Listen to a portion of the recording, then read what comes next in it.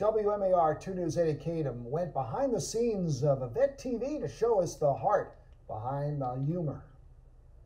5-8 and Romeo 5 Hotel Sector. Vet TV is a streaming service made by veterans for the military community. Because it's for the military, it is mostly dark, irreverent comedy about the military experience. I'm the EOD tech. Ah, for the first to die. Through raunchy humor, grit and all, they give veterans an honest and fun way to look back. Leaving the service, there's a massive feeling of isolation and loneliness, a lack of people who understand them. And that is exacerbated now during coronavirus, when social isolation is being imposed on us. Donny O'Malley is a retired Marine captain and wounded warrior. He drew on his experience to create Vet TV and his nonprofit Irreverent Warriors. And he's like, hey, we got some paperwork. Some of the skits are as simple and raw as him walking with veterans and letting them share their stories. Throughout the military experience, we all deal with enough things that suck that we have to use comedy to get through it. Whether that's just the intense experience of being yelled at in boot camp, right? As soon as the drill instructors aren't there, when you have a free moment, you're engaging in some sort of comedy with the guy next to you.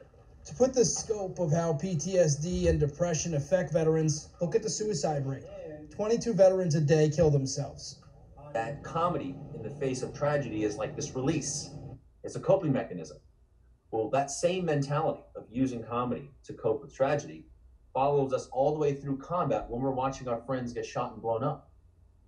In that moment, it's miserable, but very shortly after, we're making jokes about it, and that's a coping mechanism. Good. You got me. He realizes that the content isn't a hit for everyone.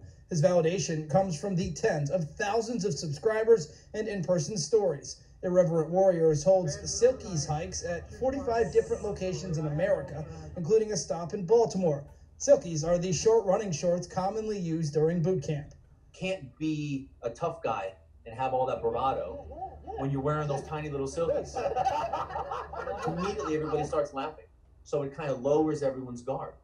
Now everyone is a little bit more exposed, and that right there is a catalyst for people to expose that which lives within them, and that's what the events are intended to do. A veteran telling their stories, how they really saw it. Because military recruiting paints an image of a military service member that many of us feel is not accurate. And so the best way to have this image of those who choose to serve this country is to go talk to them and listen. Thank you for helping in.